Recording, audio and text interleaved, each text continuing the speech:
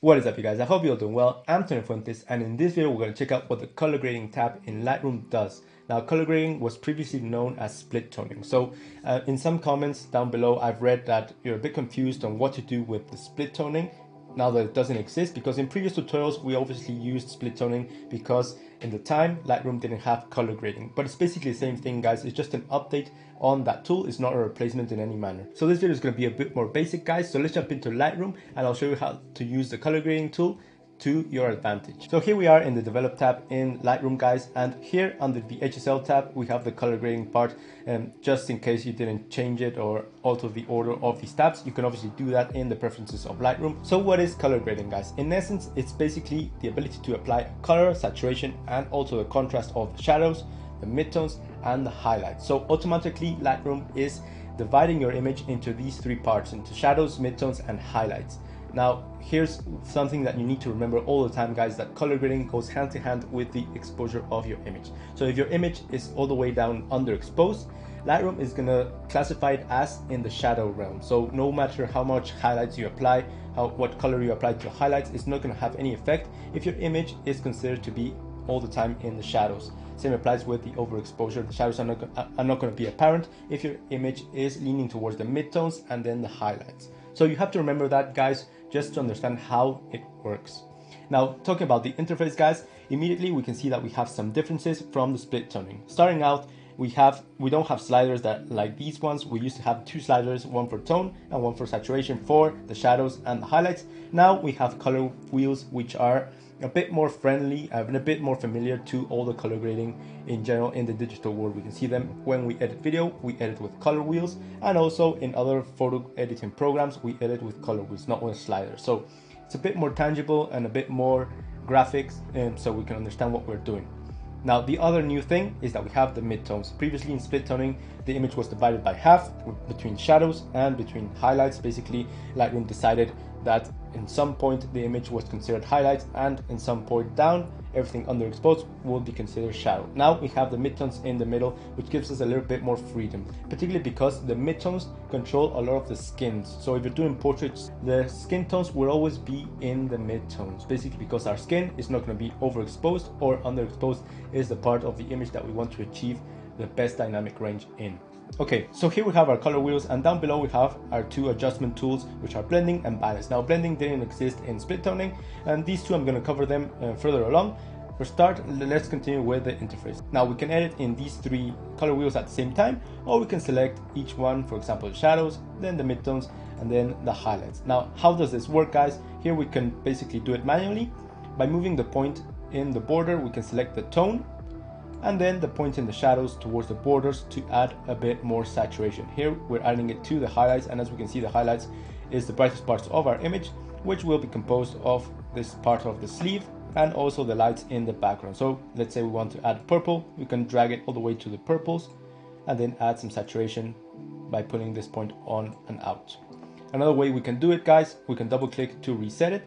It's just add the manual number over here, or just slide it towards the borders to achieve the saturation that we want, or the tone.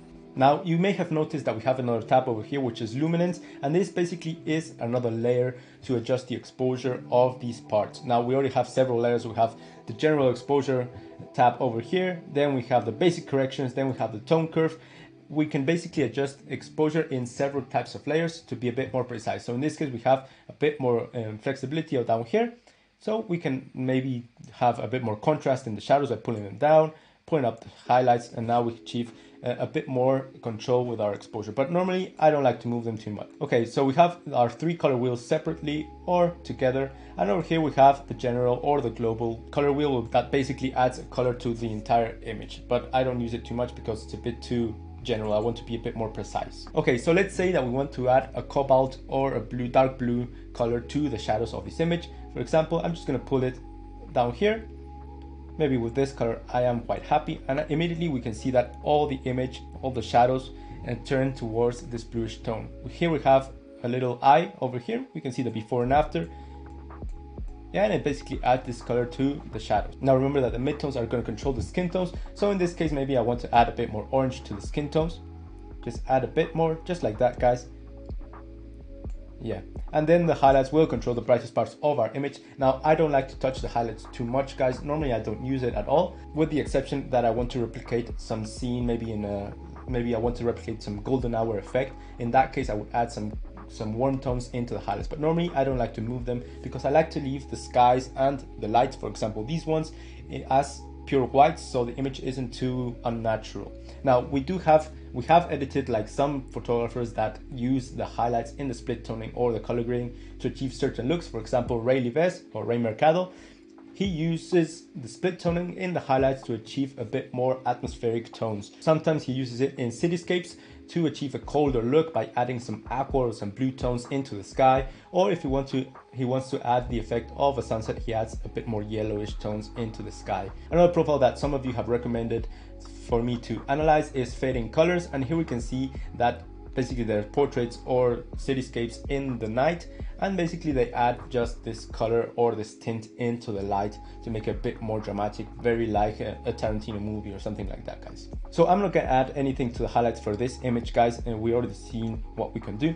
But in this case, here we can see that we have a big problem, guys. The skin tones are merging with the shadows, so we ended up with this bluish tone in the shadows of the skin tones, which looks quite odd, guys. She kind of looks like she's sick or something like that, guys. By clicking this button on and off, that the skin tones are affected by the shadows. Now, how do we change this, guys? With the blending and the balance tools, which are down below, the fine adjustment tools. Now, the blending tool, which is the new one, guys, basically what it does is adjusting how abrupt the cuts are between the colors that we apply in the shadows, the midtones, and the highlights. So by going to the -100, what we're saying is that the cut between what the program knows as shadows and what the program knows as midtones is going to be very abrupt. But in the opposite, if we go all the way down to the 100, what it does is basically meld or blend in every single color that we add. So here we can see that if we go to the -100, we can see a bit of the cutting over here, guys. We can see the bluish tones and then immediately the transition towards the midtones. But if we go to the +100, everything starts to blend in and the shadows have a bit of orange and the midtones have a bit of blue. So that's not what we want, guys. We want something more natural, and we don't want all these colors that we're adding blending in this case in particular. So how do we correct this image if we're not going to use blending? We're going to use the balance tool.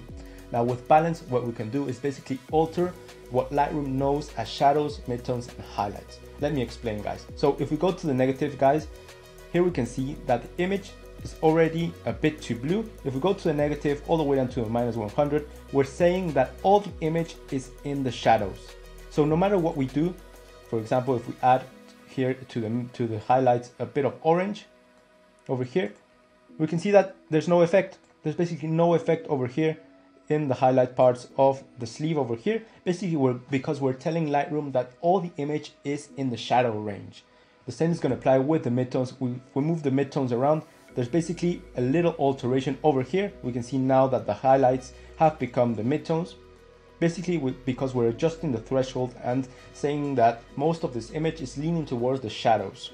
Now, what happens if we go to the other extreme? Now we're saying that all this image is in the highlight range. So no matter how many shadows we add, for example here, we're gonna amp up the saturation of the shadows or the blue shadows. Here we can see that the change is basically minimum, guys. Basically because we're altering the threshold on what this image is classified as. Now we're telling Lightroom that this image is now in the highlights, that we don't have basically any shadows, and that's why the bluish tones have largely disappeared. So how can we use this tool to our advantage, guys? We're returning to the skin tones. Here we have the bluish skin tones that we don't want. What we want to do is tell the image or tell Lightroom that the skin tones are more in the highlights than in the shadows. So for that, we're going to move the balance up, just gonna move it up towards the highlights. And here we can see immediately how the skin tones start losing that bluish tone, and those midtones that we added start thriving, guys. You can see the before and after. Those are the bluish tones. And then if we pull it up, now all that bluish tone is largely disappeared. Now for my taste, the skin tones are a bit too saturated. I'm just going to desaturate just a bit. But we got rid of the bluish tones in the skin tones. Now in this case, maybe I could add a bit more exposure to the skin tones just to make them pop. But this image is a bit more corrected. So blending and balance are very important tools that you have to dominate within color grading or split toning, so you can achieve precise results and you don't put strange colors in places that they don't belong, guys. You always take a step just zoom in, see if the colors that you applied are where you want them to be, and if not, just correct a bit with the balance and the blending options, guys. So in essence, color grading is the ability to apply certain colors to the shadows, to the midtones, and to the highlights, guys. It's a very powerful tool. As you have seen in the Edit Like series, we always use color grading to achieve certain looks of these famous photographers, but it can be a very harsh tool if you don't apply the correct values. In particular with the saturation, guys, you don't want to go overboard, because as I said, the color grading goes linked or goes hand to hand with the exposure. So let's say that we want to use this color grading settings that we applied on this image to another one. I'm going to right click settings, copy the settings, and I'm going to go to another image. And as I said, it goes hand to hand with the exposure, and this image is very underexposed in comparison to the previous one. So I'm just going to paste the settings, and as we can see, immediately the whole image turns completely blue, guys. Why? Because this image is a lot darker than the other one, and what were shadows in the other one are basically the entire image or the entire exposure of this image. So you have to be very careful with the saturation. I normally don't surpass the 20% in the saturation. In this case, we're all the way at 78. That's too much saturation for this image. So how would I correct this one? Well, basically I would just reduce the saturation on the shadows so it's not too prominent, just a bit, so we achieve a certain effect, but the image isn't completely blue. So I don't want the image to be completely blue, guys. That's not a nice image at all. So saturation, keep it low, guys. I always leave it from the 5 to the 20% max, guys, particularly in the shadows, because I shoot a lot of images underexposed. That's how I shoot images. Some of you guys may shoot it overexposed, so be careful in the highlights as well. So that's color grading, guys, or the essence of it. Remember that you can achieve certain and very nice looks using color grading, but remember that just be a little bit cautious with the amount of saturation that you apply. Just practice makes king, so you can dominate every single tool within Lightroom, and that's my biggest recommendation to all of you guys, so you can edit like a pro. I just a reminder, guys, that you can support me in many manners. One of them is buying anything on my shop, which will be linked down below. Also, September has a 25% discount on all LUTs and presets. But if you can't support me in that manner, just like the video, share it with a friend, and consider subscribing. I'd be very thankful if you can do that. I'm Fuentes. Cheers to all of you. See you in the next one.